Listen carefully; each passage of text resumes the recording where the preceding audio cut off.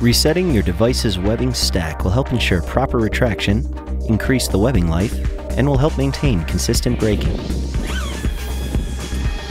Inside each of Headrush Technologies' devices, a retraction spring winds the webbing into the device. Every so often it is helpful to reset the webbing stack to make sure the webbing lays flat and is tightly wound inside the device. To reset your webbing stack, first fully extend the webbing.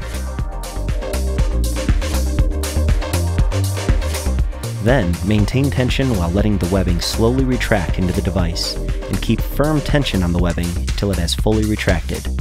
Never manually feed webbing into the device.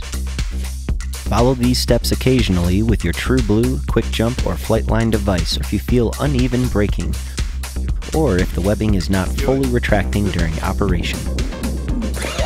If any problem persists after 3 attempts to reset the webbing stack, contact your distributor or Headrush Technologies.